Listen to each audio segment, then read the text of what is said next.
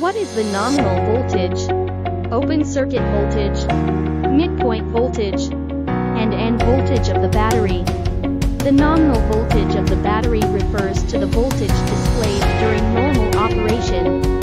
The nominal voltage of the secondary nickel-cadmium nickel-hydrogen battery is 2V. The nominal voltage of the secondary lithium battery is 6V.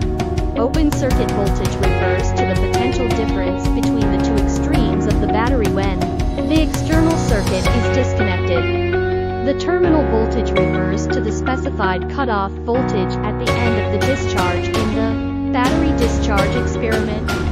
The midpoint voltage refers to the voltage of the battery when it is placed at 50% capacity, which is mainly used to measure the high rate discharge capacity of the high current discharge series battery, and is an important indicator of the battery.